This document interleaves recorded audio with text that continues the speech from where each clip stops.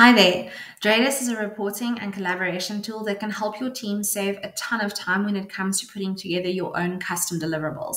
Let me run you through the process of creating those. First of all, we can create a new project for every new security assessment that we can do in Dradis. That's going to allow us to contain all the information for a specific project in one place. From there, we can start adding our issues or our findings directly to that project. First of all, we can do so by just adding brand new findings entirely from scratch with our own little write-ups in here. We can include stuff like screenshots, bullet points, numbering, code blocks, tables, etc., and just customize this as needed.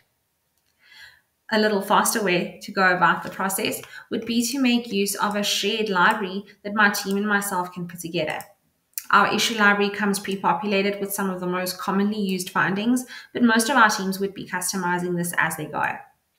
What it allows us to do is then search this library with some keywords directly from the project and basically copy that canned language directly into this project. A third and faster way to add findings into this project is going to be to bulk upload them from the different scanning tools that we're using.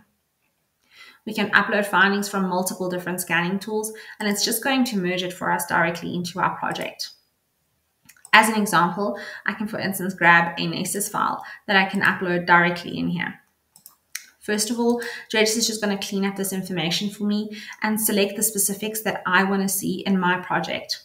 It's also going to take care of a lot of the repeat tasks that we would typically be spending time on, like deduplicating findings or automatically replacing the wording in these with something that I have in my issue library.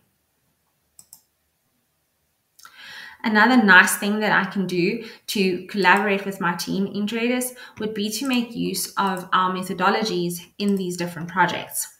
The methodology in this demo project has been pre-populated to show us the activity and the transparency that we can pick up from that. With these different tasks traveling across a customizable Kanban, we could include information like training materials or just information that we would like to include in our final report. Once I have everything I need in a specific project like this demo one, I can start sharing my findings with the different scanning tools that we have, with the different remediation tools that we have in here, like ServiceNow, Jira, and Azure DevOps directly, or I can export this into a report.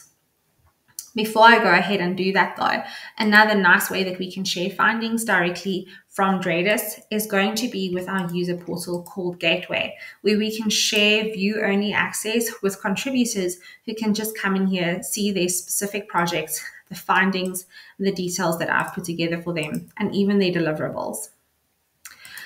At the end of my assessment though, I can, like I said, export this into a custom report.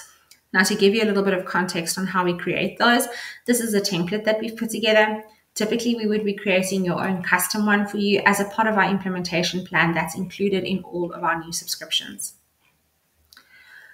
Once I'm happy with my project, I can go ahead and export it into that template. A few things are going to happen.